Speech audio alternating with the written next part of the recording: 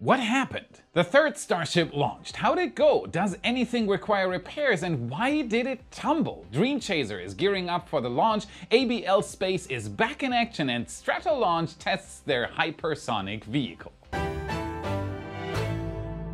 My name is Felix, welcome to What About It. Let's dive right in. Starship updates. This really happened. Humanity is now capable of sending a 120-ton Starship to space. It was crazy, and the best thing is that this is just the beginning. SpaceX is already preparing the launch site for flight number 4. Want to know more about what happened during flight number 3? Come with me. It's only been a few days since Starship's third launch, and there's already a wealth of new information about the flight and its outcome. Most notably, SpaceX has issued an official statement on the mission, which we'll dive into shortly. But first, let's look back at the launch itself. A friend of mine, Flo from Germany, put together an epic video that syncs up all 3 Starship flights, which allows us to make some interesting observations. For instance, it's striking to see how similar the second and third flights were in terms of the propellant levels throughout the flight. This is very different from the first flight, which had numerous problems, including a leak that can be seen when looking at the levels of oxygen and methane.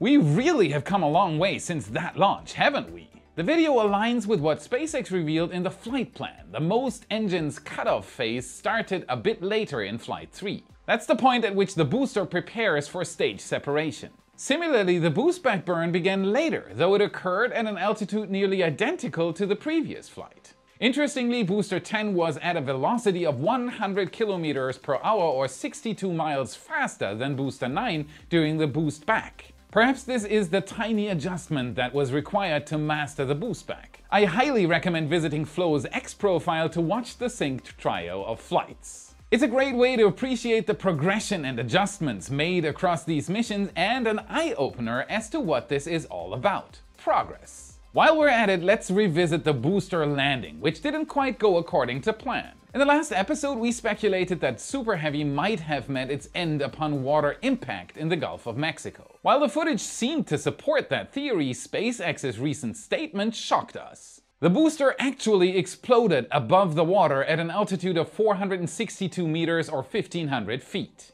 Wait, what? ULA snipers? The statement didn't specify whether the flight termination system was activated, suggesting the cause might be more complex than initially thought. If it wasn't the FTS, then the explosion might have originated from the engines. The plan was for 13 Raptors to execute the landing burn and get rid of the descent velocity, yet only 3 engines managed to ignite, and saying ignite is quite generous in this case. Unfortunately, the released statement doesn't mention why so many engines failed to relight. There may have been some complications during re-entry. Although the booster didn't reach extreme velocities like the upper stage, it still experienced atmospheric re-entry. SpaceX's animations even showed plasma enveloping the booster during this phase. While real-time footage didn't show any plasma, the engines were undoubtedly exposed to intense heat. Rocket engines, despite their power and the immense thrust they generate, are surprisingly delicate. A Raptor engine requires precise coordination of all its components to function correctly. Even a tiny bit of damage can disable the engine or escalate into a significant mission hazard. We will likely remain in the dark about the precise cause of the failure until the mishap investigation is wrapped up. Despite this minor inconvenience, SpaceX reported that Booster 10 executed its mission flawlessly up to that point. I think we reached a milestone in Super Heavy's development where we can say that ascent is no longer an issue. The booster achieved everything expected of a traditional rocket booster and more. As a fun fact, all the traditional media outlets talking about exploding and lost starships and boosters should keep in mind that on any other orbital rocket launch except for Falcon 9, this is a completely normal thing. The rocket is lost every time. Regarding the ship, despite no visual confirmation during the livestream that the payload bay door had closed, SpaceX later confirmed that the pass dispenser worked as intended. More crucially, they confirmed our suspicions about the roll observed during the flight. It was unintended. Perhaps SpaceX wanted to do a single spin to test attitude controls, but something prevented them from canceling this spin. One possibility is that a vent might have frozen over, preventing it from being used. Roll and vent issues could also explain why Starship struggled with re-entry. Despite losing a few heat tiles during liftoff, this minor damage likely wasn't the catalyst for the ship's demise. Some skilled artists have taken the telemetry data shared during the stream and transformed it into a 3D animation. From these visualizations, it is clear that Starship re-entering the atmosphere on its side was a much more in-depth issue. Instead, the vehicle might have been tumbling, at times entering the plasma stream with its engines first and occasionally even upside down. No spacecraft, even with its tiles perfectly in place, could withstand such conditions. Considering that this indeed was the ship's orientation, its ability to transmit telemetry and video data under those circumstances is all the more remarkable. RCS thrusters, or at least some serious improvement to the current attitude control system on the Starship upper stage, will be needed. This is something to look forward to for IFT4, steady progress. This moment is also a perfect opportunity to acknowledge the immense effort and dedication of the thousands of engineers working tirelessly to make this ambitious project and progress a reality. While we're here to observe and document their achievements, they are the true heroes pouring all their knowledge and experience into this. If you appreciate their work as much as we do, please leave a supportive comment. We know many folks at SpaceX tune into our videos regularly. You all rock! Following the launch, our on-site photographer John set out to assess the aftermath of the third launch. Thankfully, the launch complex and its surroundings appear to be in relatively good shape. The most noticeable signs of wear were on the chopsticks used to lift and in the future catch the Starship. While they emerged largely undamaged from the previous IFT2 flight, this time around we saw a sizable conduit dangling from them. Oops. Upon closer inspection, it is clear that some cables have been damaged and will need replacing. Not a biggie, but definitely worth mentioning to get a full picture. The chopstick mechanism seems to have survived the launch without significant harm, as it was quickly and safely lowered after the launch. The ship's quick disconnect panel, which supplies power and fuel to the upper stage right up to liftoff, also appeared to be in much better condition this time around, with no major damage observable at first glance. Maybe this rapid reusability thing will really be possible one day. Moving down to the orbital launch table, as expected, it experienced a lot of heat from the 33 Raptor engines blaze, but nothing out of the ordinary. Most importantly, the doors are still there. It looks massively better than the IFT1 hole digging competition, and arguably even better than IFT2. Steady progress. At the base of the tower, there is some evidence of the Raptor blast, but nothing critical. This is precisely the reason for those metal plates. They were designed to withstand the launch, and considering how much doubt there was before their first use, I'd say this is a solid high five to the SpaceX engineers. Beyond the tower, the area has scattered debris, likely ejected from the launch site. The new smaller water tank has shed some of its insulation,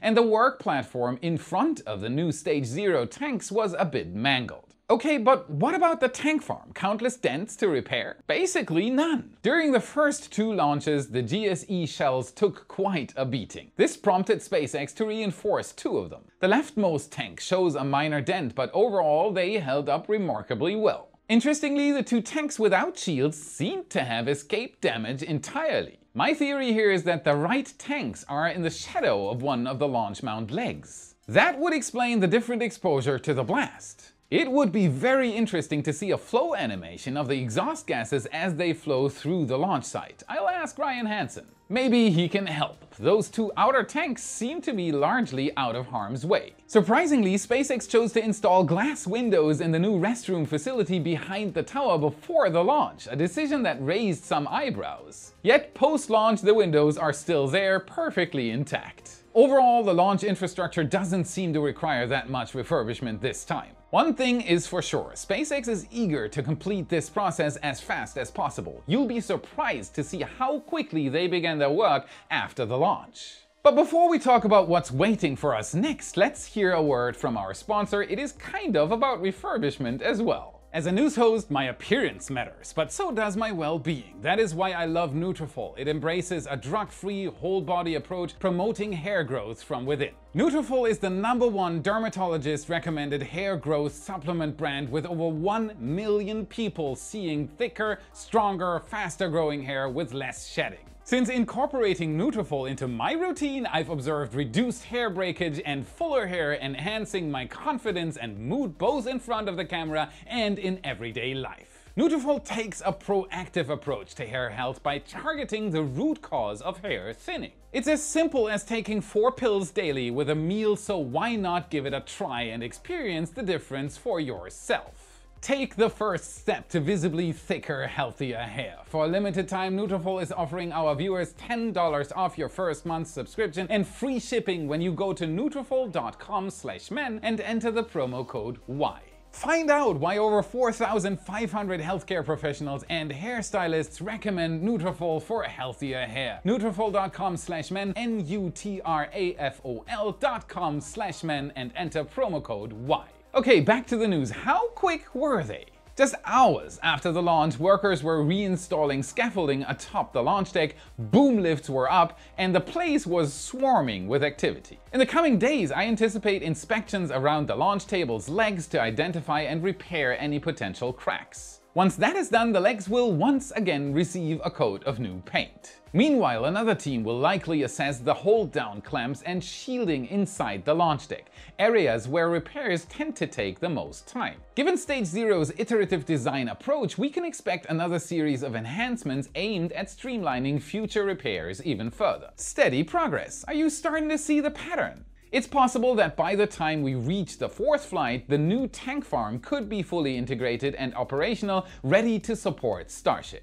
Looking at the previous timelines, SpaceX managed to move from a launch to having a booster on the orbital launch mount for a static fire within a month. And very likely Booster 11 is the next in line for a launch. It is possible that it will arrive at the launch site even faster than its predecessor, possibly within the next 2 weeks. The test campaign for this prototype might consist only of engine firing, as the 3rd flight demonstrated that a single static fire is enough to ensure outstanding booster performance. The Raptor engine design is maturing further and further. Steady progress. I am repeating myself, but it is important to see the big picture. Regarding the upper stage, it's virtually confirmed that Ship 29 will be the next to go into space, as hinted at during the livestream.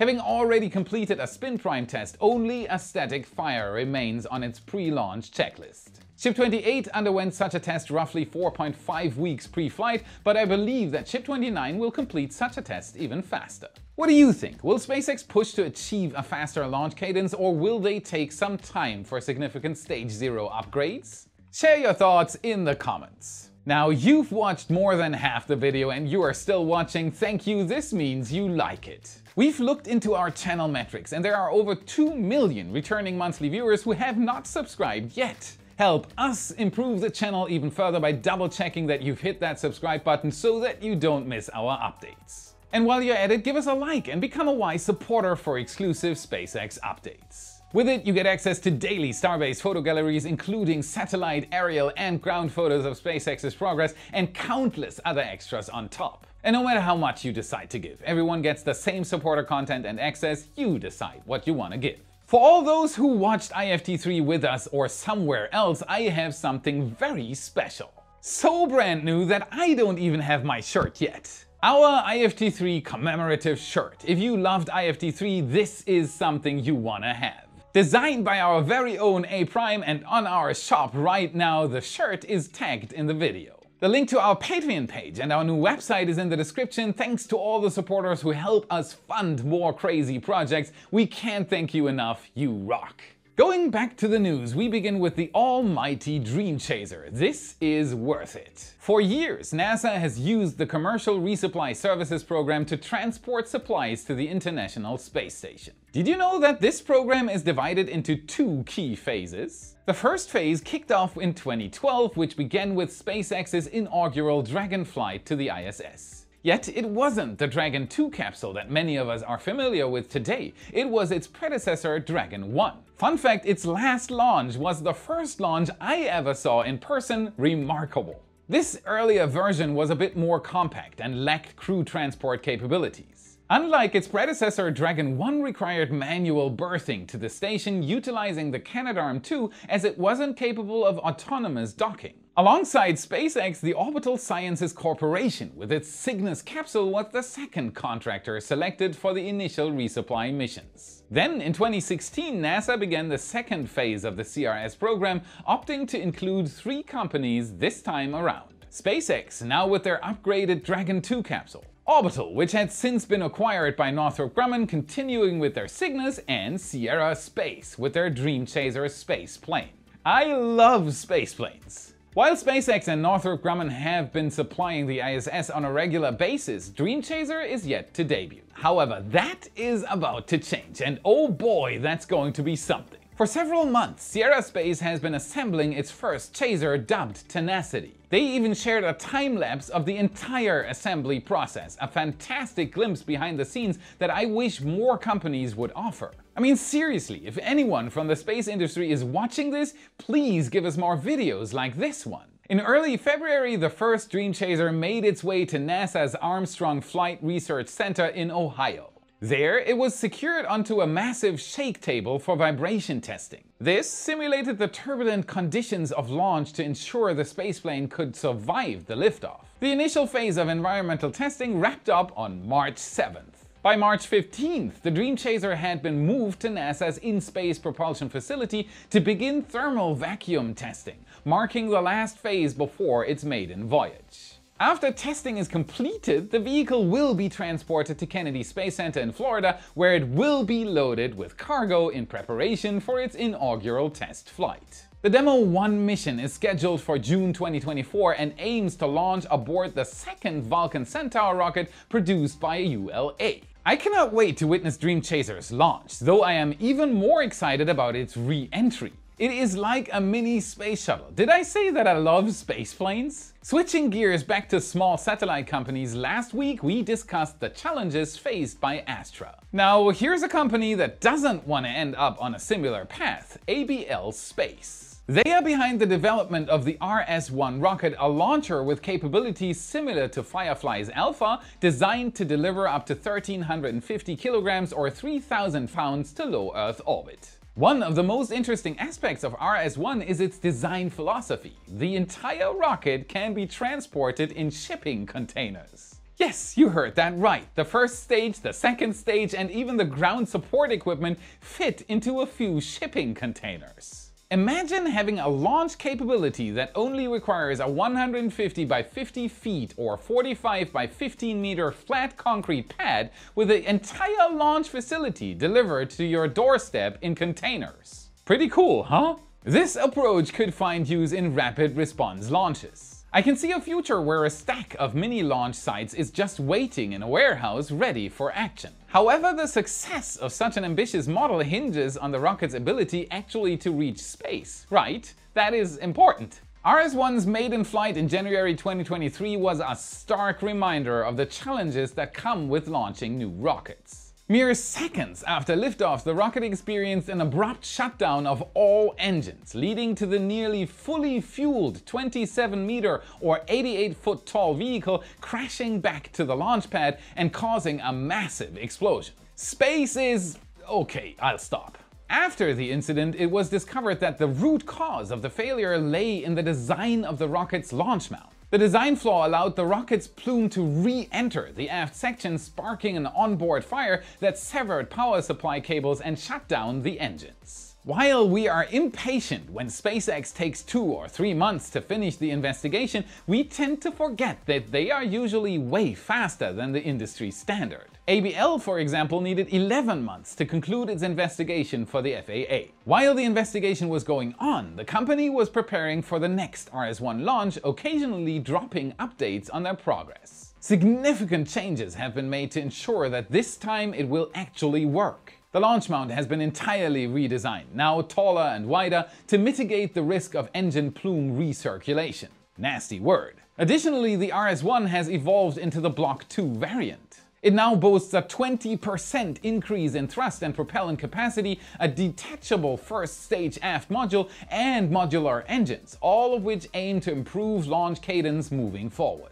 After a long period of silence on X, ABL recently posted images from their Kodiak, Alaska launch site. They indicate that all ground support equipment and the rocket itself have been delivered. Now all they have to do is to conduct a static fire and likely a wet dress rehearsal, and RS-1 will be ready to take to the skies once again. Good luck, ABL. That's it for today. Remember to smash that like button, subscribe for more awesome content. This is what fuels the algorithm and helps us immensely. Check out our epic shirts in your favorite Space Nerd store. A link is in the description. And if you want to train your space IQ even further, watch this video next to continue your journey. Thank you very much for watching, and I'll see you again in the next episode. Appreciate. Yes, we are appreciative. Oops. Center in Ohio. And don't know sharp now. Unlike